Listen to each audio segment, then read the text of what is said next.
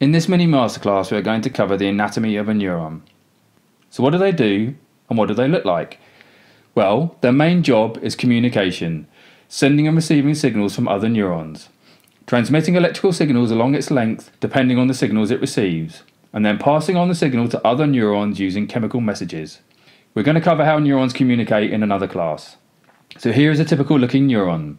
They don't all look the same and can vary massively in size depending on how far they have to send their signals. These tree-like structures are called dendrites. They receive the signals from other neurons, and they can receive input from anywhere up to 10,000 other neurons.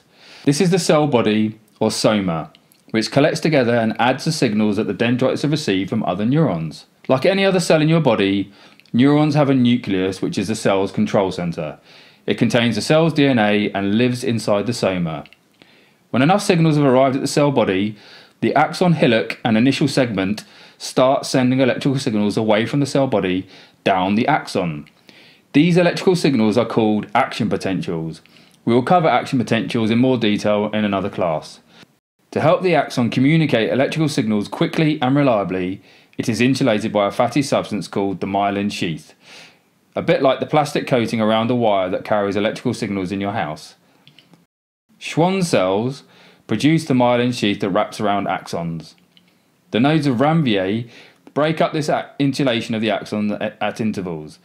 This interruption in the myelin forces the electrical impulses to jump from one bit of insulated axon to another, catapulting the signal down the axon.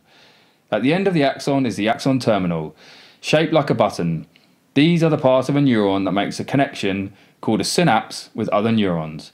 We will cover how synapses work in another class.